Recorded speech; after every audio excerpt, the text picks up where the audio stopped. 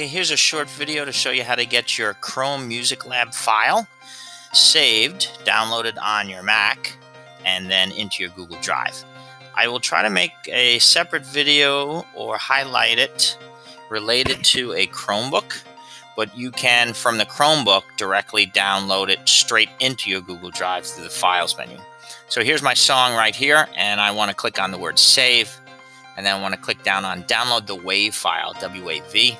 And what happens, it's going to download it right over here. I already did this before, but it's going to name it right here. So there it is in my Downloads folder on my Mac. And then I'll just go to my folder right here, which is in my Google Drive. I've already named it Chrome Music Lab Files. Keeps it a little organized here. And then I can quickly go to my Finder window, and I'm going to download it. And I'm just going to drop it in here, and then it's going to copy real quick.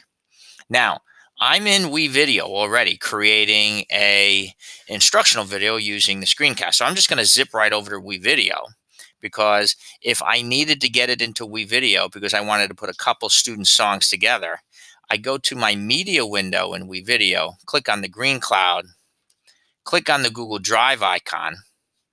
It's going to authenticate, and it's going to open my drive. And look, there's the folder called Chrome Music Lab Files.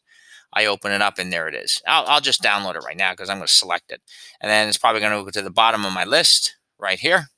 And then from this, here's where I can take this file and drag it into my my edit, and then put song after song after song after song, and create a nice little playlist.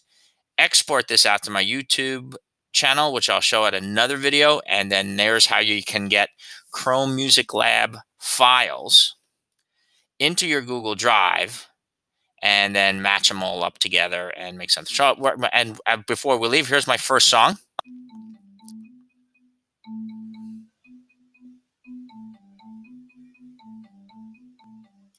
Not bad, I think, for the first time using it.